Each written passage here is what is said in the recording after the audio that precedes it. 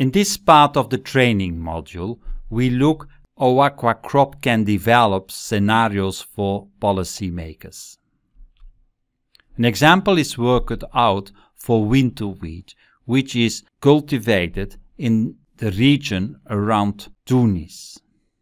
It is a rain-fed crop which is sown in November-December and then can survive with the winter rains. The winters are mild and sufficient cool for wheat. Here we see the results of a lot of simulations. Under the current condition of rain-fed agriculture with moderate soil fertility, the yield is close to 4 tons. In a rainy year it might be above 6 tons, but in a dry year less than 2 tons per hectare. If more fertilizers are applied, the yield will increase with 1 ton, and we get an average yield of close to 5 tons per hectare.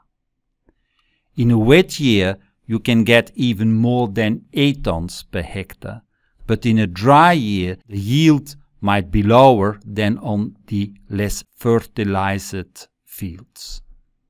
With irrigation, the production can raise to close to 10 tons per hectare. The net irrigation requirements are on average 3000 cubic meter per hectare, but in a dry year it will increase to close to 4000 cubic meters per hectare, while in a wet year it drops to 2000 cubic meter per hectare. If irrigation water is a constraint, you can also check with AquaCrop the possibilities of deficit irrigation. With only 1/3 of the amount of water, you still can get 8 tons per hectare, and the yield will be rather stable. Now, making this type of graphs is helpful for policymakers.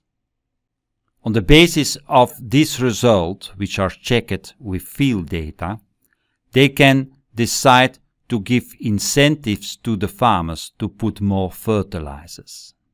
They can do that, for example, by subsidizing the fertilizers.